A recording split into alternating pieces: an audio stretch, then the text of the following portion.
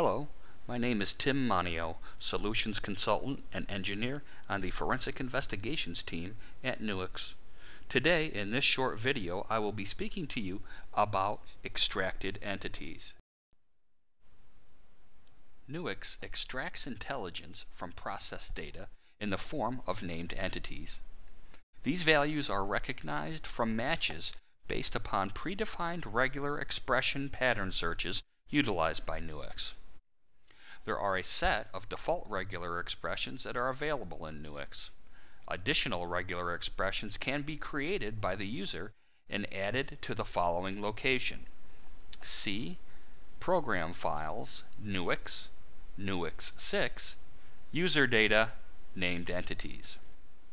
Should a user wish to add to this library, it is a simple case of adding a regular expression file to this library and updating the regex.properties file. The current default named entities that come present within Nuix are company names, email addresses, currency amounts, country names, IP addresses, URLs, personal identification information, and credit cards. Now let's start by taking a look at the processing settings related to named entity extraction. It is within the evidence processing settings where you make the selection to enable the identification and capture of named entities within the dataset for further analysis. Let's look on the right-hand side of the evidence processing settings window. Here you can see we have an option to extract named entities. If you would like to deselect this, simply untick the checkbox. However, if you would like to conduct this analysis across your processing, simply select the box, and you also have the ability to make a selection to determine whether you want this processing to be conducted over just the text content of an item and or over the metadata properties associated with an item. You can make your selections accordingly within this window. You can even select what file types you would like named entities extracted across.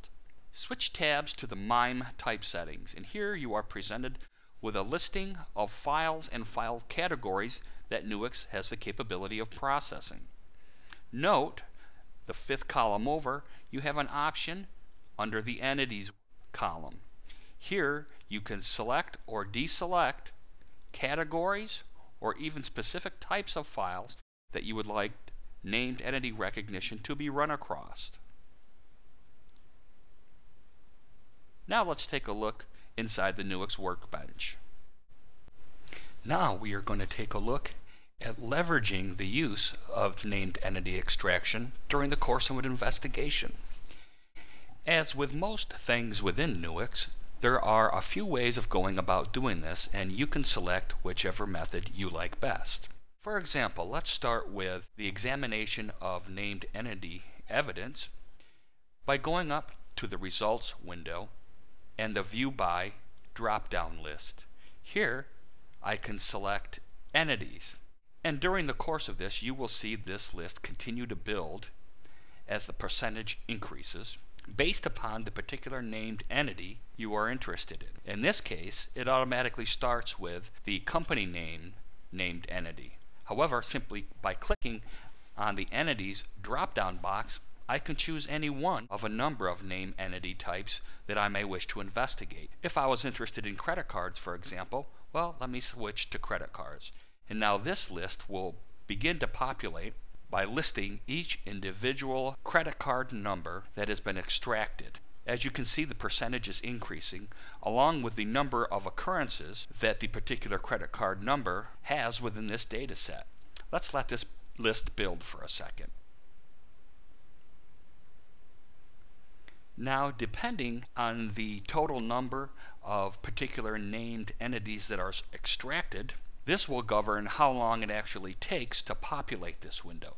If I knew a particular credit card number of interest, let me start by searching for 5707. As you can see in this particular case here, I have this particular credit card number involved in 9 different items. Now from here I can investigate this particular credit card number by double-clicking on the particular named entity itself, which will spawn and launch another workbench with a listing of the 9 files that that named entity was involved in. Here are the listed 9 files. Another way to investigate the presence of named entities extracted within this dataset is to come back and switch back to the results dataset and to leverage Nuix filters to look for particular files or file types that have named entities within them. Let me adjust my screen. Under the filtered items filter sets, you can see here that we have a filter set for named entities.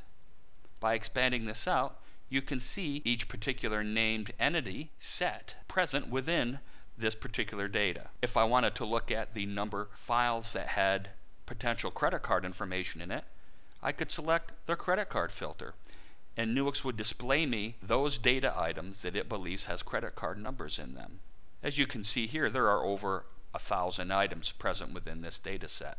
Now I could investigate this by sliding up and down my slider bar, looking for particular evidence of interest, or I could further refine my data set. In the case of a fraud forgery type examination, I might want to think about investigating this and adding in a secondary filter. Knowing that a suspect may include credit card information within documents that he might keep on his computer, I can employ a secondary filter. Let's go up to the All Items filter set and select Documents. Now Nuix is not only looking for credit card information, but by adding the secondary filter of documents, we're looking for credit card information within documents. As you can see here, we have a document titled Credit Card Information DocX. Within the different tabs of the preview window is a tab entitled Entities. If you are focused or highlighted on a particular type of file that you believe contains named entities, you can always switch over to the Entities tab within the preview pane, and Nuix will show you a listing of each individual entity. That is all, and thank you for your attention during this episode of Nuix Bytes.